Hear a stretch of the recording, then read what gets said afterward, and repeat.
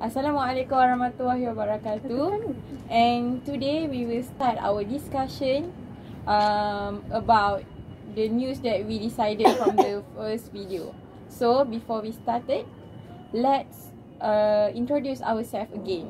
Okay, so my name is Nurin Irdina Ifkan binti Muhammad Safari, and my matric number is 2930. And my name is Intan Fatini binti Abdul Rahman. My matric number is 204072. Hi, my name is Miza Badria binti Nazri and my matric number is 201048. My name is Munirah binti Samsul. My matric number is 204074. My name is Sharmila anak perempuan Jisangga and my matric number is 204076. My name is Nurul Faizatul Huda binti Muhammad Fauzan. My matric number is 200-576. Hi, my name is Afika Izzati binti Uyuk. My matrix number is 200860. Hi, my name is Natira Shazwani binti Muhammad Hasri. My matric number is 200339. So today, we will discuss the news about the food, anything related to food. So today, for me, I would like to share about food poisoning, sickens 60 and kills 2 in Malaysia, and salmonella confirmed. Do you know what is salmonella? No. Salmon? Salmonella. Salmonella, okay. You don't? Okay, I guess that everybody don't know. Yeah. Okay, salmonella is a disease. It's called salmonellosis. Is a disease caused by the bacteria salmonella, and from that, from the bacteria you will get food poisoning. So the symptom is vomiting, diarrhea, nausea, and it is not good for ourselves. Okay, so the news is about 60 cases of a food poisoning and it involved 2 people deaths, and the cases is occur at Kedah, which is the stall that sell laksa. From that food, the people who consume the laksa get food poisoning. And from our KKM, the Ministry of Health in Malaysia have given an instruction to them to close their stall. So they also advise to us about our tips to choose a restaurant, which is before you go to any restaurant, you have to make sure that the restaurant is clean, the plate, the place. The hygiene at the place is in a good condition, which is in a grade A. Okay, that's all the news. So make sure you take care about your health, and also think more about choosing a good restaurant. Quality is more important than price, right? Yes. Okay. Before I start my discussion, do you know what is boba? You guys know? Yes. Boba. It's I very am famous. It's very Boba famous. lover. Am I the only one who didn't know about it? Okay. You don't know? No, I don't know. Boba, the fur. Okay. I want to share an article about boba tea. There are bubble tea, raisin, tarts, hot pot, and now a restaurant is not even selling bubble tea crabs. Bubble tea crab. Crab. Sounds Crab delicious. with boba. Yeah, crab boba crab. Okay, do not ever underestimate the power of food fat, especially if you live in Malaysia or Singapore. People who live in this part of the world are fiercely passionate about food, and it's not uncommon to see food-related trends take on a life of their own. From fruit tea to cheese tea and brown sugar milk tea, many bubble tea stores have made a pretty penny by coming up with new takes on the sugary beverage. It seems that other business in food and beverage industry are now looking to cash in on the desire of bubble tea lovers. A popular crab restaurant chain in Malaysia has now become one of these businesses, with the addition of bubble tea favorite crab at its restaurant in Seremban, Belakong and Kuala Lumpur.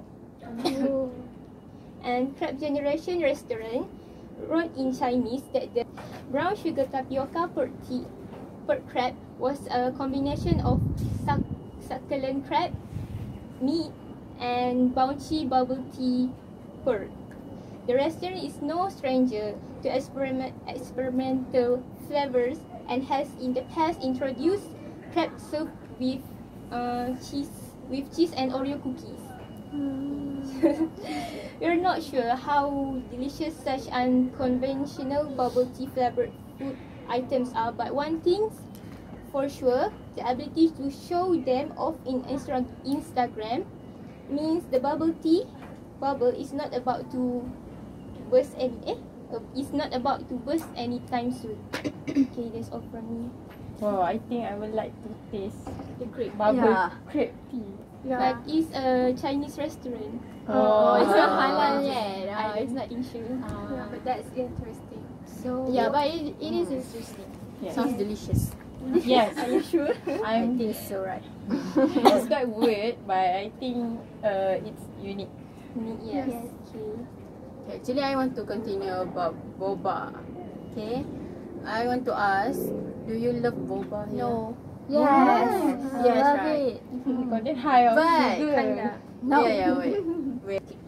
But I want to warn you all that drinking boba is actually bad because it contain a high level sugar. Because it contain about 18.5 teaspoon of sugar. Wow, that's a lot. Yes, that's lots. And we as an adult, we only need to consume about 11 teaspoon, an extra 7 teaspoon. So it seriously lead to diabetes and constipation. Why? Because in China, a 14 years old girl has constipation for 5 days because of boba, and when it was examining, there was about 100 of bubbles stuck in her stomach. So that bubble doesn't dissolve, you know? I want to ask, Wow. is it because she doesn't chewing the bubbles, or it's because of the bubble itself? Maybe one of the factor, but I also don't know because it doesn't stated clearly there. Okay. So I think I want to stop here. So can Yes. continue. Okay. I'm going to continue. I'm going to talk about fast food because everyone loves fast food, right? And there's a lot of fast food restaurants around us, such as McDonald's, KFC, what else?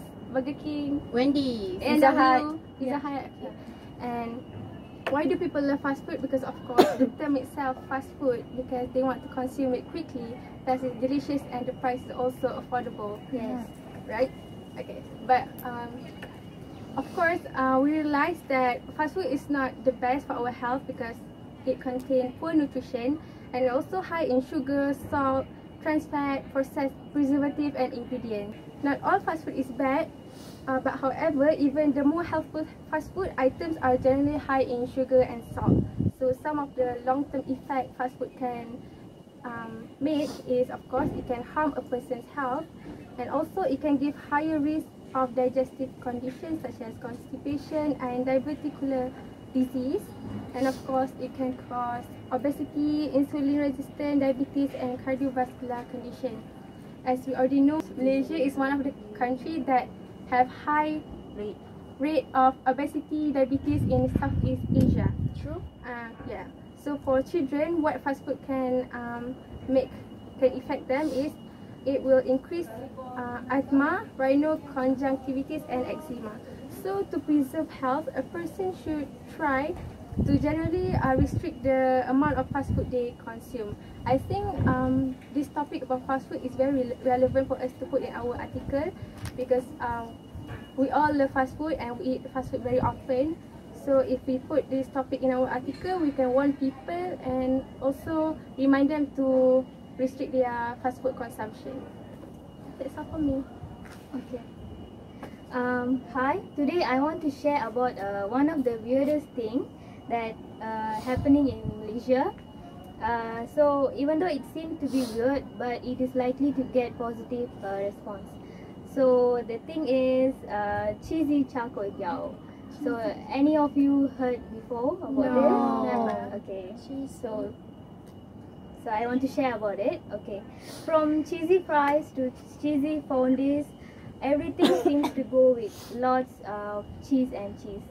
So the addition of cheese in char kway teow, a fried noodle dish commonly eaten in Malaysia and Singapore, has riled up many people on social media who cannot understand why such dish actually exists. So the dish inventor are from the stall called Spark Cheese at Cyberjaya, and their version of Penang char kway teow is liberally drizzled with cheese sauce, and it costs like 7 ringgit Malaysia. So needless to say, this unique dish has piqued curiosity of many Malaysians who have gone to Western food stall to try for themselves. So cheesy Penang char kway teow is one item on the growing list of unconventional food concoctions. So yeah, who have never heard or eat such a dish? So this is the dish I want to share, the cheesy char kway teow. Alright. That's quite interesting, but wow. What? It's rare. Yeah, very rare. It's a new Something thing. that never heard before. Yeah. A combination of cheese and kway teow. Yes. But definitely I will never buy it. Never mix my But char kway teow with cheese. yeah, but still have got positive response Yes. among I people like in Malaysia. dishes. Because still we interested in Western food. Mm-hmm. That is one of the reason, I think. Mm-hmm. Yeah. Alright. Okay, for the topic that I want to put in the news is about cuisine. Cuisine is a specific set of cooking, tradition and practice often associated with a specific culture or region. A cuisine is frequently named after the region or place where it originates. A cuisine is primarily influenced by the ingredients that are available locally or through trade. Okay, cuisine has many varieties depend on each countries. Okay, the reason why I choose cuisine to put in the newspaper is because each cuisine in different countries have its uniqueness Yes. and specialty. Some of them are even mind blown. Mind blown. Okay. For example, is Mexico. Mexico is known for its tacos al pastor. It is a taco, but the ingredients are put pork. Pork, yeah. A blend of pre and post Colombian.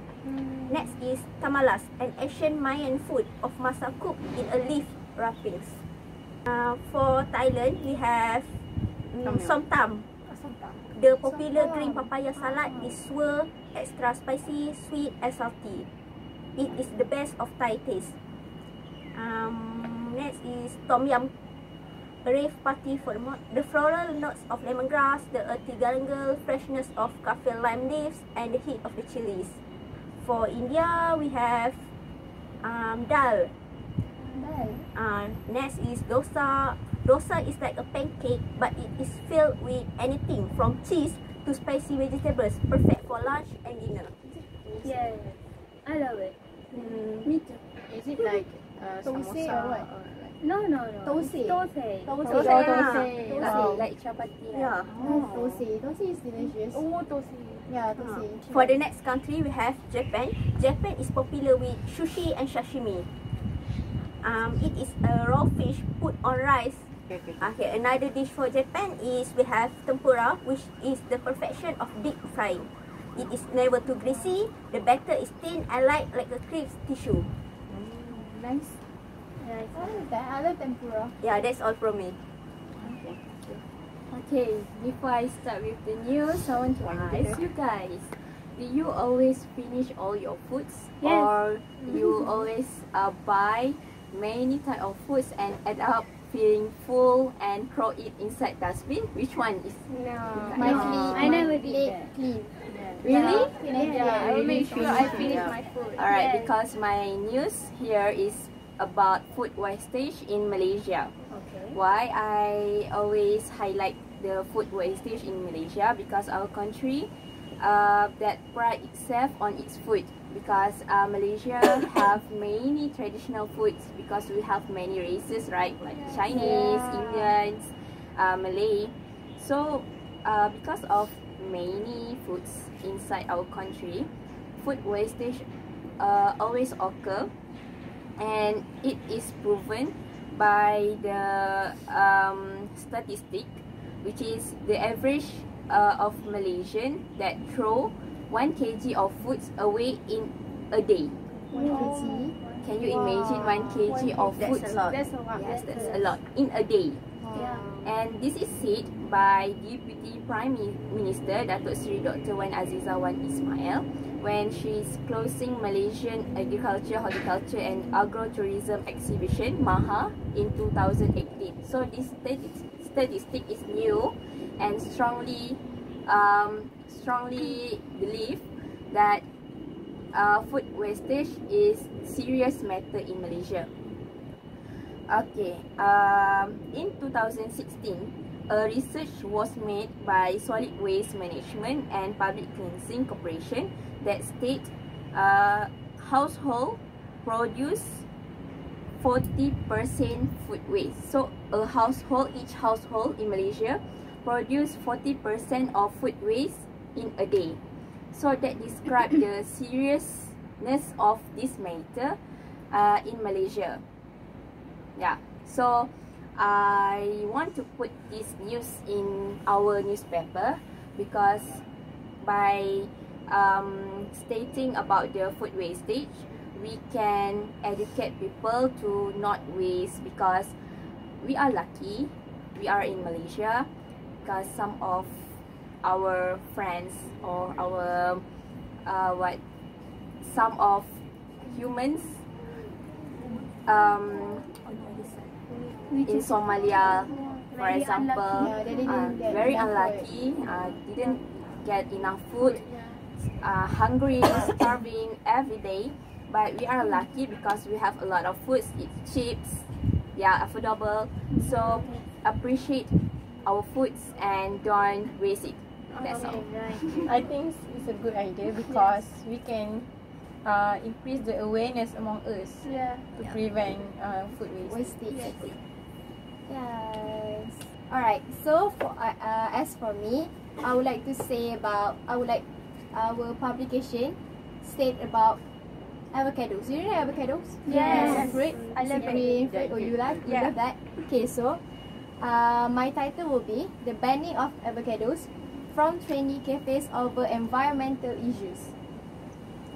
This is why. Okay, so avocado is a soft, green superfruit that has gained popularity in Britain, the local hipster cafe in Britain.